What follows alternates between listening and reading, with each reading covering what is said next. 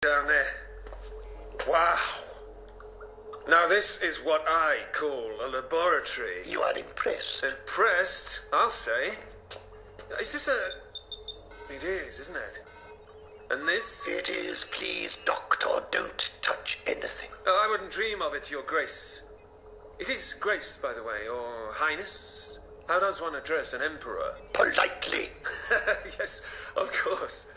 Doctor, can I ask you something? You expect me to talk? Doctor. Can you assure my friend's safety?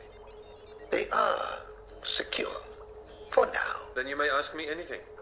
Can I ask, why do you not show fear? Fear?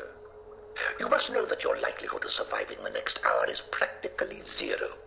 Yet you do not seem to be the slightest bit concerned. Oh, Emperor, I am concerned. Of course I am. And yet, well, it's a bit difficult to explain, really. Try. I am interested. You are?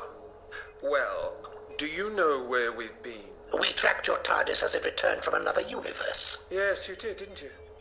Well, you see, I wasn't quite myself there. They had no concept of time. In fact, they didn't really have linear time, which, as you can imagine, wasn't easy for me. As a Time Lord. Exactly. I'm back, you see.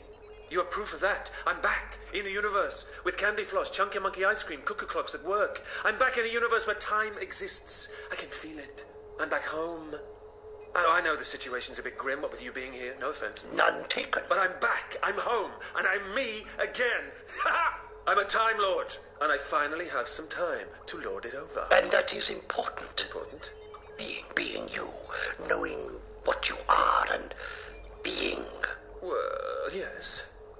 Wouldn't you agree?